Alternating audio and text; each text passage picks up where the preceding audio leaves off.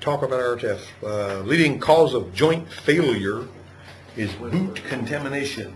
The leading cause of joint failure is boot contamination. We're talking about CV axles here. This being a CV axle.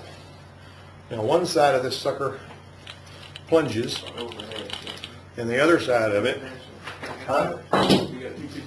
this is the longer one, and the other side of it, look at it, this goes out into your rotor. This is the nut that holds it on, and this is the end that plunges right here. That one there, see how it plunges? Now the little clamps off of it. Why does it have to plunge? Why does it need to do that? Why does it need to? Notice how this one here is actually a totally different creature than this one out here. This one here doesn't plunge at all. It just turns. Huh? To travel with the suspension. Yep.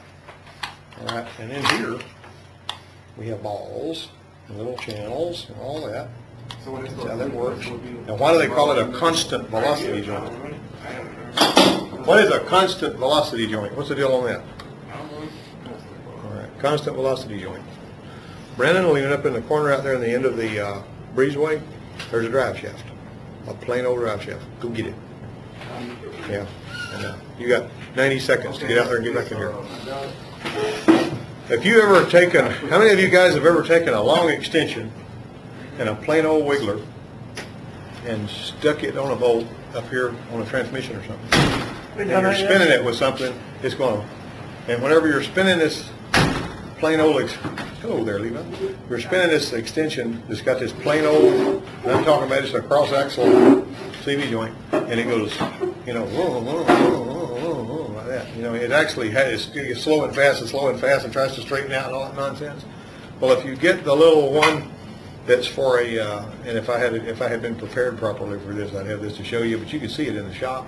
The one that goes on an impact wrench has got a little slotted ball in it, and it actually doesn't do any of that stuff. It's just a real smooth turn.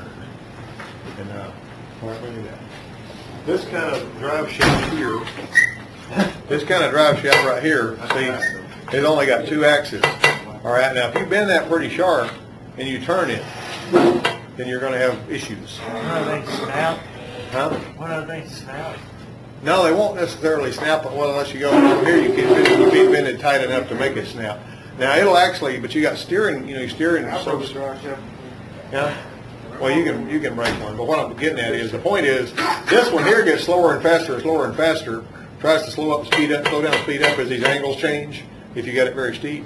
Right, so you can't really put this on some doggone four-wheel drive pickups will have these out there in the front wheels. And that don't really work all that well, you know, particularly at speed. If you're driving at road speed and you're doing an S-curve somewhere in the Austrian mountains, you don't want some nonsense like this out there on your steering and pulling wheels.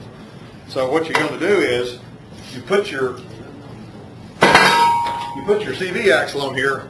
This son of a gun here can bend real sharp, and it turns real smooth the whole time it's been real sharp. It doesn't get slow and fast and slow and fast and slow and fast. That's why they call it constant velocity. Now, the reason that the inner CV joint has got the plunge is because what happens when your wheels go up and down? When your wheels go up and down, the axle has to get longer and shorter. The one on the regular drive shaft, the one that I just showed you here, it actually can slip in and out of the transmission just a little bit. And it's got long splines. Because as the axle in the back goes up, this thing here is going to be going in and out because it's going to get, you know, the geometry changes. It needs to get longer and shorter, and it has to be able to do that dynamically while it's going on. So that's how that works. Okay. Okay, so now we know the difference between a constant velocity joint and a regular universal joint. This is manual transmission test 5. All right. Okay, so GI, AAR, and NTP are variations of the Rizepa CV joint. There are several different types of CV joints. Look, where's your book? Get your book there? You got pictures? You got pictures? You got pictures of a Rizepa CV joint in there? What does it look like?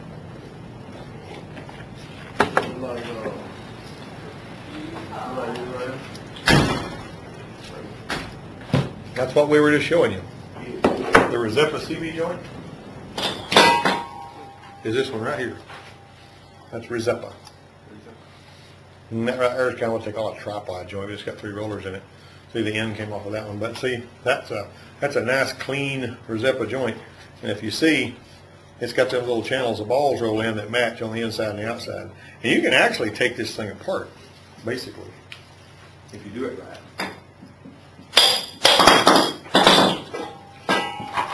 That's what it looks like on the inside. Now, if you wanted to take it apart, what you could do, and we do this next semester in driveline, basically, you're going to pry that up, and you're going to get them balls out of one at a time, and then you can turn that little cage, and you can turn this, and you can have all this all in your hand. And if you're going to pull one of these apart and examine it and see if it's okay, you're going to look for little places where those balls have been riding. See, I can actually move that with my fingers now that I got the shaft out of it, up there to where I can get them balls out of there. So you get a little pocket screwdriver or something, you can work them little balls out of that CV axle. But that's a Rezepa joint right there. But anyway, that's false.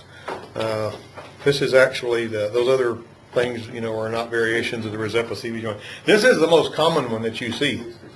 Now, some of your Renaults had some that were made totally different. They had little knuckles on the end of the shaft, you know, that were made on the end of the shaft, and then the other part went in there. And in order to put a boot on that, you had a set of fastigiated rods that you would put motor oil on, and you would have to slide that little end of that CV boot up over it and pop down on the shafts, and that was a booger bear on them Renaults. Now this right here is a Volkswagen Rabbit. Actually, Rabbits and Bugs both had a CV joint like that one right there, and it's a Rezepa joint of sorts, but it's a sort of a flat one. You know, it's basically the same principle as it operates. Outer CV joints wear at a faster rate than inner ones. Is that true? How many times have you ever seen a worn out inner CV joint? No.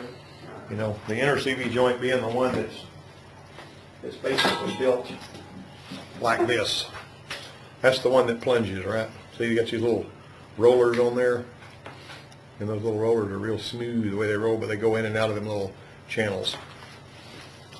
The inner ones don't wear very often, but I'll tell you what we did see on Charles's car. The drafting instructor he's got a 2000 Monte Carlo, and he had an inner one that had the little rollers and stuff came out of there and all that, and it was kind of binding up.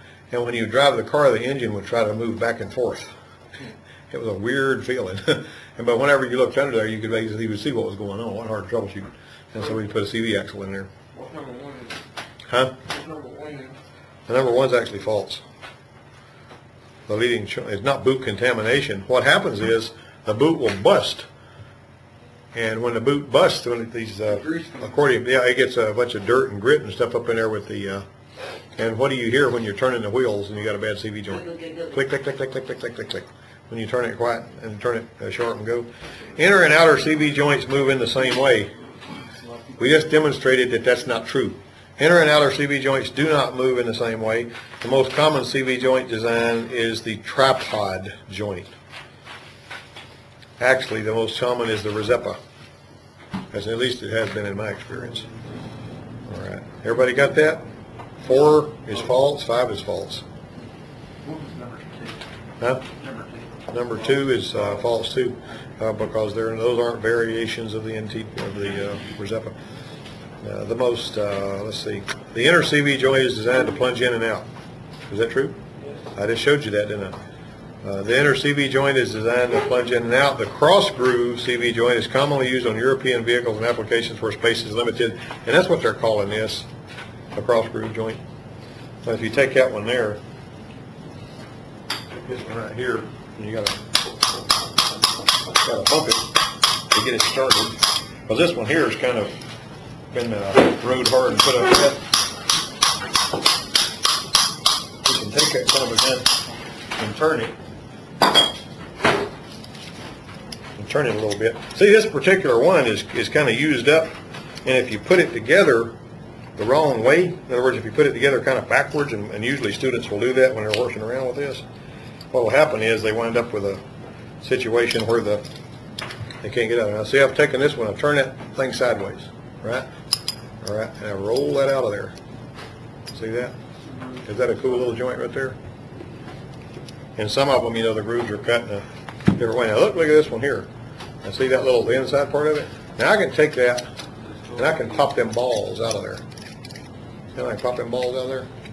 And so I've got all these balls in my hand on the big old steel ball. If you use those in the marble game at the school, I found out when I was in elementary school, they ban you from the marble games. Because you wind up, of course, I got those great big steel balls, and here's your various composite pictures. Oops.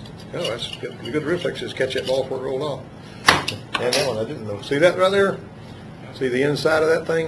All right, I'm going to pass these parts around. Where's that ball go? Let me find it. There it is.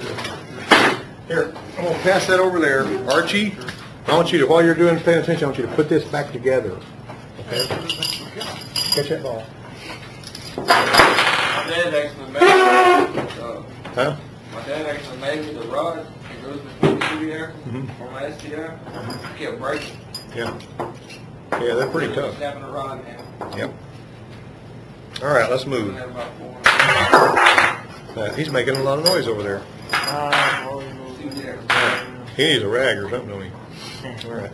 All right, now taking, let's look on to this next one. The cross groove CV joint is commonly used in European vehicles and applications where space is limited. And that's going to be true. And the last one is it's easier and less costly to use the ball and cage design rather than the spider assembly in CV joint construction. That's actually false. Okay. The ball and cage is what I was just showing you there, and that's also where your Rozeppa's got that. Which of the following steps is done first when disassembling a Rozeppa joint? And that's the kind like I had in my hand a few minutes ago. Tilt the inner race to one side, remove the ball one ball at a time. That's not right. Check the grease for grit and other contamination. Is that right? Align the two cage windows with the grooves in the outer housing and lift the cage and inner race out of the bearing. Out of the housing, I'm sorry. That's not right either. The first thing you got to do is you got to remove the boot clamps and the boot. Get those out of there. That's what you got to do. Number 9 or number Number 9 is a dog. the same thing. Probably. It sounds like a sort of an error on the person that built the test, and it wasn't me. Which of the following steps is done last when disassembling a Rozeppa joint? A, needle bearings. Are there needle bearings in a Rozeppa joint? What page are you on there? All right, let me find that page. Where are the needle bearings?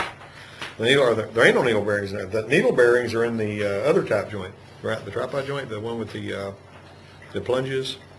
Got that? Huh? There aren't any needles in there. Yeah. Needle bearings. It's not. So, what about the roller balls? Are they in there? What's the last step? That's what we're talking about. Which of the following steps is done last when you put the needle bearings aren't even there? What about the roller balls?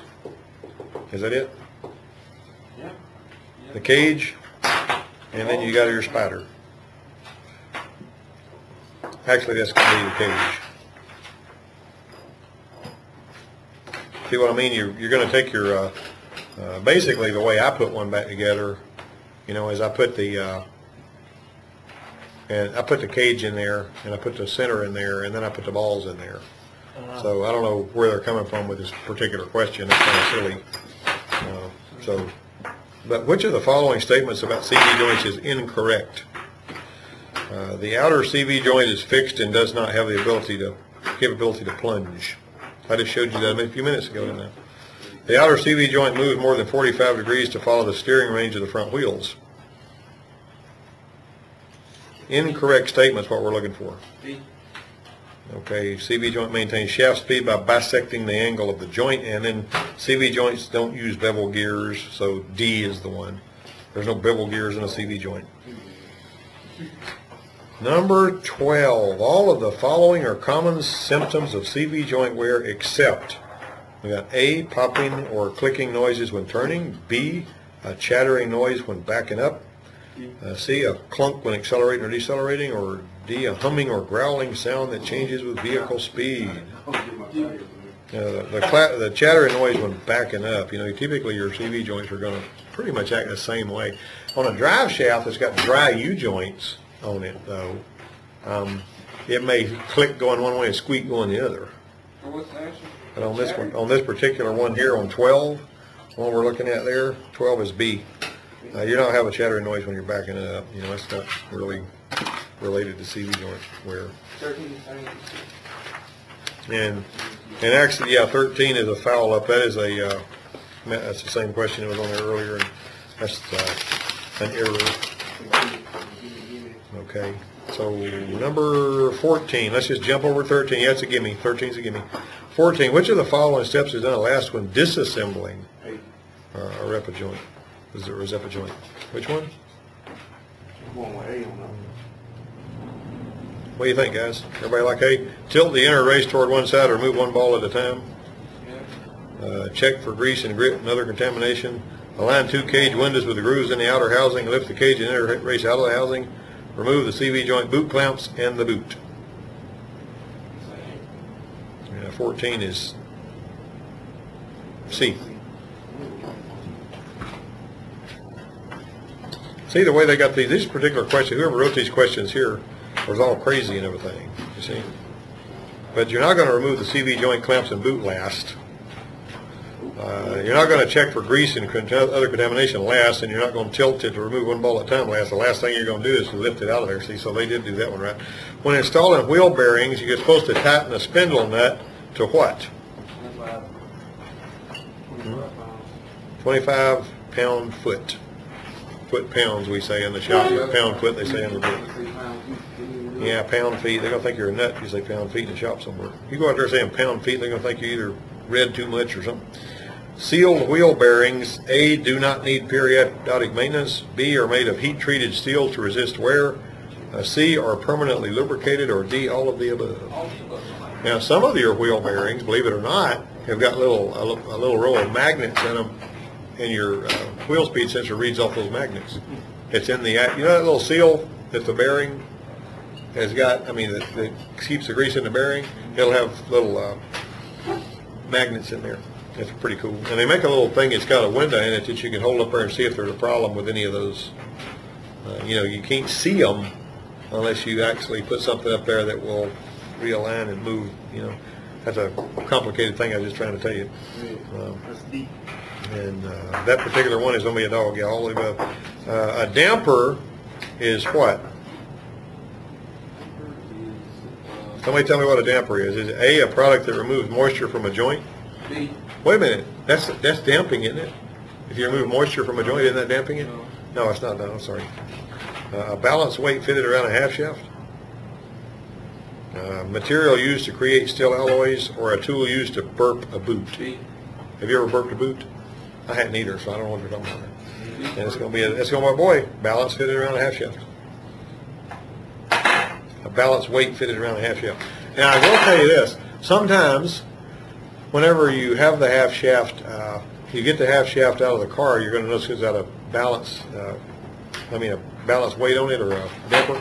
And the one you get from the parts store may not have that, you know. So occasionally you have that. You know about torque steer, don't you? When we talk about torque steer, when you're taking off and it goes to one side, you probably had it on your hot rod front wheel drive car. Huh? Don't you like front wheel drive cars? No, I don't. How come? Okay. Well, anyway, they actually will go to it'll jerk you to the right or the left, depending on which half shaft is shorter. Remember why I did that? We talked about it one time before. Done that before.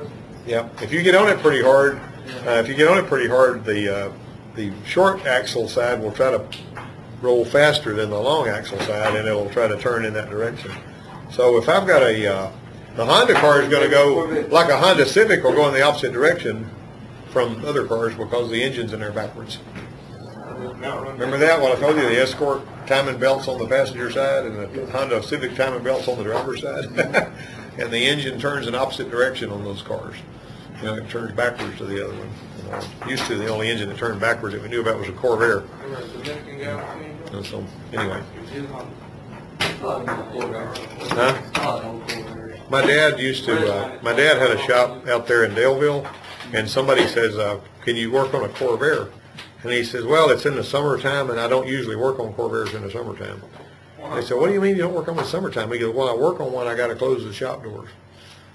And he said, why do you have to close the shop doors? He goes, because if somebody sees me working on it, they'll bring me a nothing. Because there was a lot of them running up and down the road in the 60s, you know, and everybody wanted to work on a Corvair. Air-cooled, 6-cylinder horizontal opposed thing. I drove one. I drove a Corvair Spider, a 63 model, you know.